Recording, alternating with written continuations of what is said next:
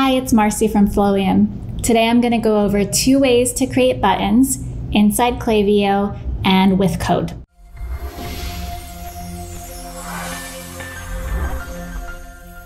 Okay, so what is important when you are designing buttons for email? There's a few things that I like to look at. For example, the white space around your button, it should be clear. You don't want to have like a block of text and your button right underneath it.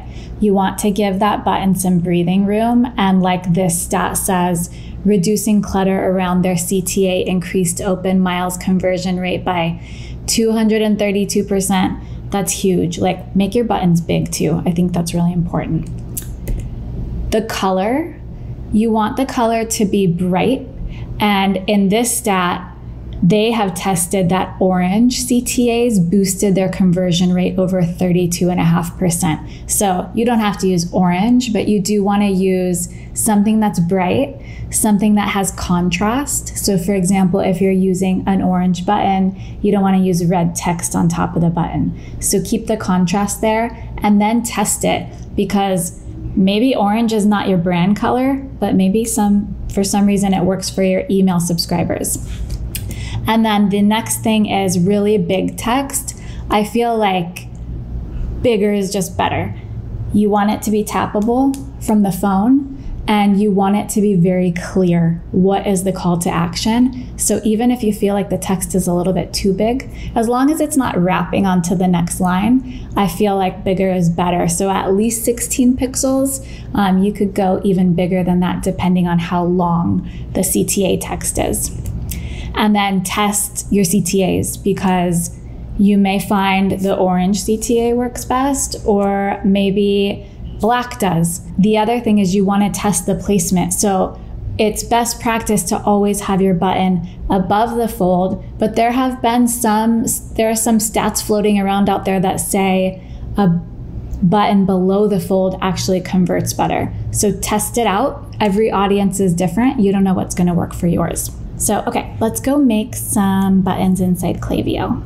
Okay, so let's come into Klaviyo and we will build some of these buttons. It's super easy. We're just going to go over to the button block option, drag this in. I'm going to have to change my background color here because I have blue, and when you drag the block in, it's going to set it to white, or it's going to set it to whatever your content background color is set at the top level of your template.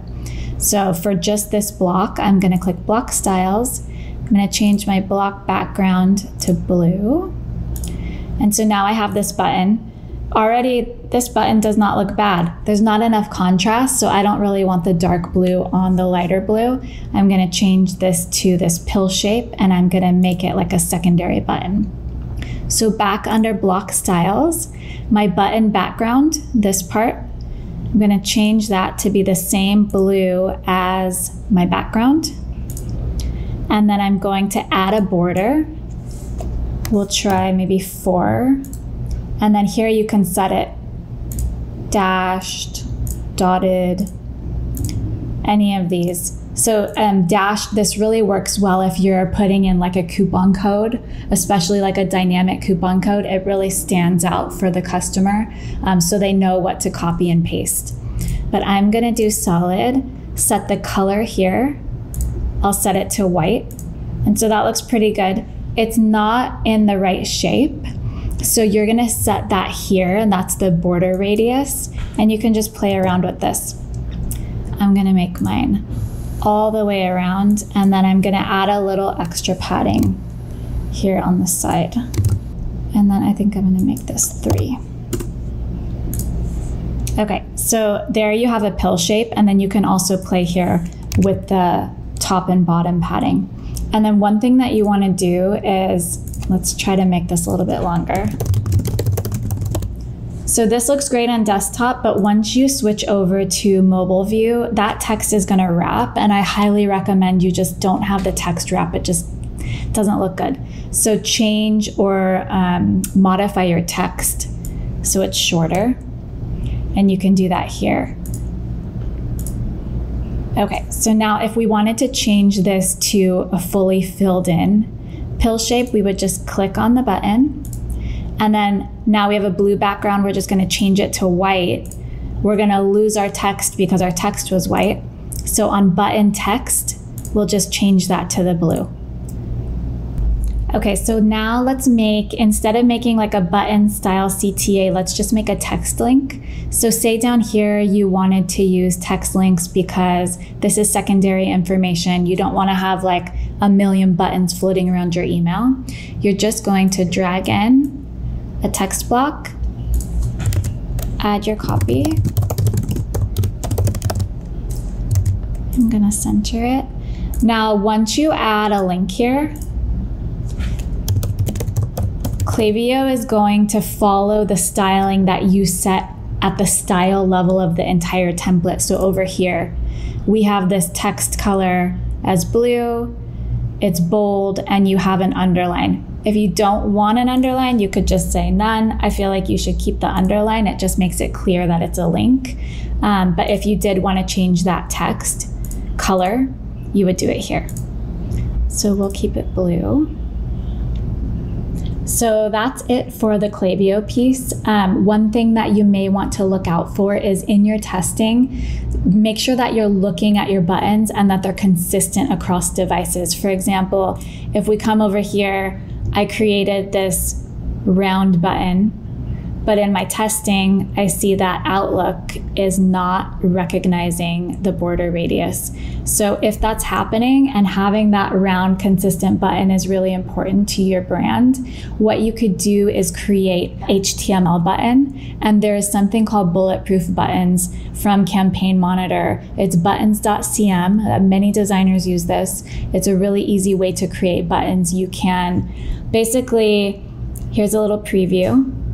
You put in your text, you can have a background image. Say you want a gradient, that's something that Klaviyo can't handle at this point. Maybe you want a pattern in the background. You can actually upload a background image. So you'd place that URL there. You set your background color, font color, how wide is it, your button height. You can put a border around it and select that color here. And then border radius, again, is this edge right here. And you will just paste in your URL, and you'll end up with this little tiny bit of code, which you'll just copy, and then you'll paste that in. Let's go over to Klaviyo and do that right now. Okay, so I have copied this code, and I came back into Klaviyo. I'm going to drag in a text block. Actually, let's just put it, say you want to put it right here under this text. The text is white, so you can't see it. You're going to click source, and then you're just going to paste this in. Just make sure you have the URL. I didn't paste the URL in here. And then you'll hit source again. Now here's your HTML button. You cannot, try not to edit this. You're going to want to click into source and edit this in case you're changing the copy. But what you'll notice here is now this is text. So my template styling at the top level of my template, it's telling this button to make the link blue. So you'll want to go into styles, change your link to white, remove the underline if you're planning to use a button like this. But these look great.